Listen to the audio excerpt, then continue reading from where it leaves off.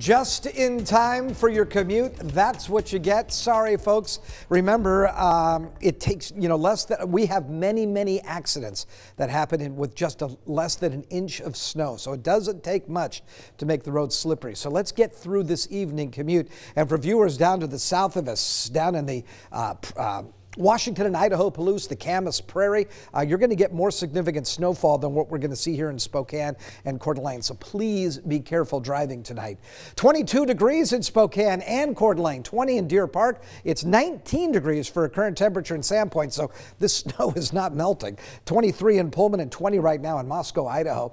There's a look at the snow, and I thought this was going to move in later tonight for the Spokane area. The computer modeling had us right around 8 o'clock tonight, but as you noticed, it started falling in the afternoon hours, even in Spokane. We always expected earlier snowfall down to the south of us, and that's kind of what we've seen. This is a closer view of the snow from Spokane down through Spangle and Colfax. I think that this area down here is going to, when we stop receiving snowfall, you're going to still see it falling down to the south of us. So if we're going to pick snowfall totals, I'm pretty much thinking maybe about an inch of snow in Spokane, 2 to 3 inches of snow down to the south of us and also off to the east of us in the mountains.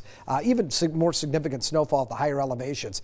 There you can see that big ridge of high pressure, but it has sunk a little bit farther to the south, so now we're getting more spillover moisture moving in across the top of that ridge, and you can even see where it's raining over in western Washington, but it's snow east of the Cascades. We'll run the future tracker computer model for you tonight. Again, see how the model has most of the snow to the south of us, and it just dissipates in the overnight hours. By 7 o'clock tomorrow morning should be a mostly dry day, and then we'll even begin to see some clearing happening down in the lower Columbia Basin towards the end of the daylight hours.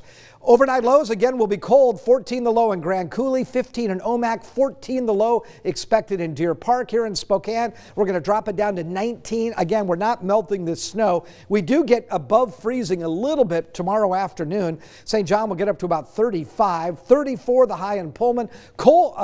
Colville, an overnight low of 13, then a daytime high of 30 degrees. Libby, Montana, down to 9 tonight, so it's definitely colder weather.